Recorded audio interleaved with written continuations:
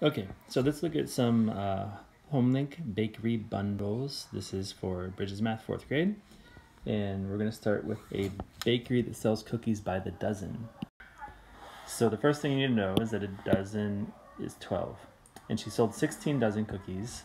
So how many cookies? We're looking at 12 times 16, right? And there's many ways you can do that. I might try to do doubling and halving to make it easier, like that. Then maybe if I do 48 times 4, and then I can make that 96 times 2, or you can do partial products, or there's many ways you can solve this, but I'll let you figure it out how you're going to do it. And now this is a little bit more interesting one. She's using 1.5 cups of milk for each batch of a dozen cookies. So what is tricky here is we're now adding some fractions in this. So one batch of a dozen cookies, she's using 1.5 cups of milk. So then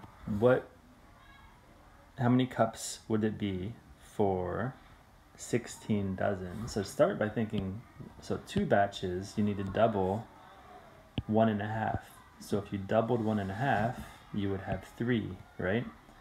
And then I think it's going to be easier if you had 4 batches. That's going to give you 6 cups of milk.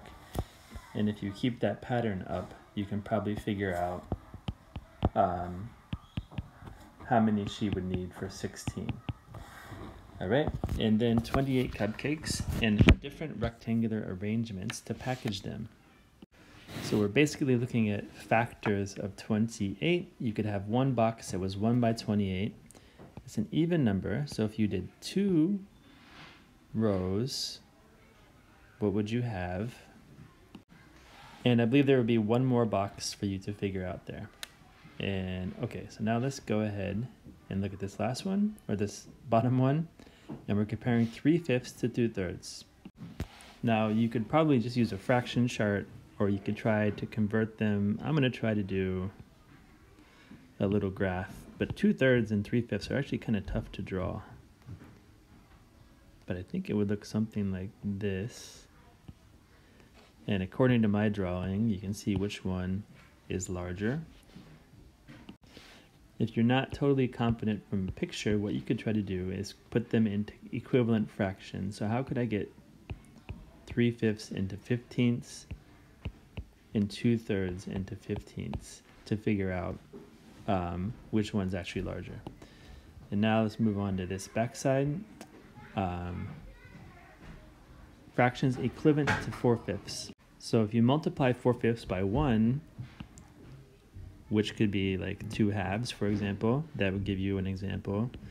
Anytime you multiply that times a version of 1, it's going to give you an equivalent fraction to 4/5. So yeah.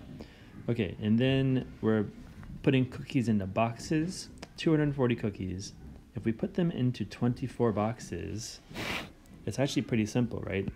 240 divided into 24 boxes is going to be 10 in each box, right?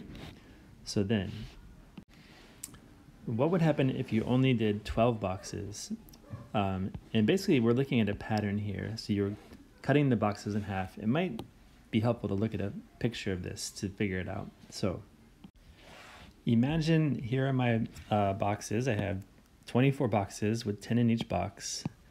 And now I need to make this go down to 12 boxes. So if I did that, I would have to combine these, right? And then there's my 12 boxes. And how many are in each box? Well, just put those together. And then we're going down to 6 boxes. So then if I went down to 6 boxes, I need to combine them again, right? So if I do 6 boxes in blue, there's my 6 boxes. And how many are in each box? So you can see the pattern there if you look at it. All right, and this challenge here is American measurement, so we don't know this very well. All right, so let me just give this to you. 1 cup is 8 fluid ounces. 1 gallon would be 128 ounces or 16 cups. So I know, it's pretty annoying. All right, and Rachel has 1/4 of a gallon of milk left in her bakery. So basically we need to figure out 1/4 of a gallon. How much is that in cups and how much is that in ounces? Okay, so 1/4 of a gallon, let's start with cups. And it's pretty simple here. If we just divide this by 4, we're gonna have 1/4. So 16 divided by 4, that would be 4 cups. Okay, 1/4 of a gallon is also, to get ounces, what we could do, there's 2 ways we could do it. We could divide 128 by 4, or how about this? 4 cups is 1/4 of a gallon. There's 8 ounces in a cup, so to go 4 times 8, you're gonna get 32 ounces. So, now, she wants to make 4 desserts. So basically, you need to multiply all these by 4. 2 cups times 4 would be 8 cups.